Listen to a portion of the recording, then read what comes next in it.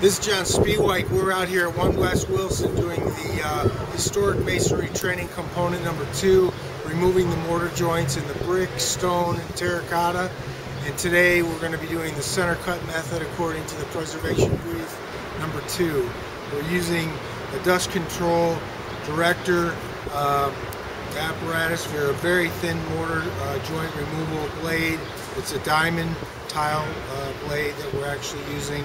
It's going to draw the dust from the unit as we cut through the center of the joint.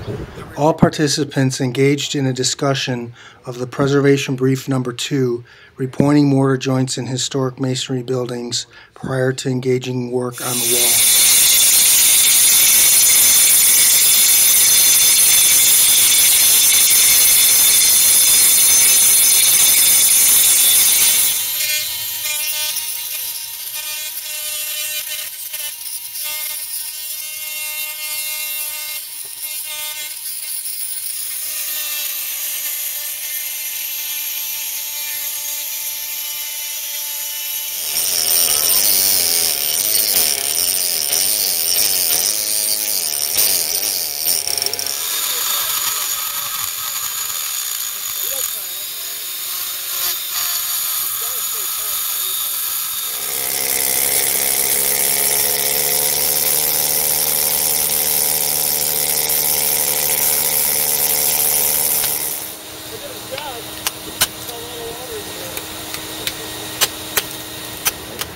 We're at 1 West Wilson, and we've just finished out our cutting out the mortar joints and prepping the wall for pointing for tomorrow's training.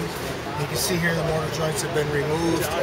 This is what the original mortar joints look like before we remove them. We used a combination of a center cut method, then followed by a hand chisel and 5-in-1, then followed by pneumatic chisels, and then we used a needle scaler as well in the process of removing the mortar. Tomorrow.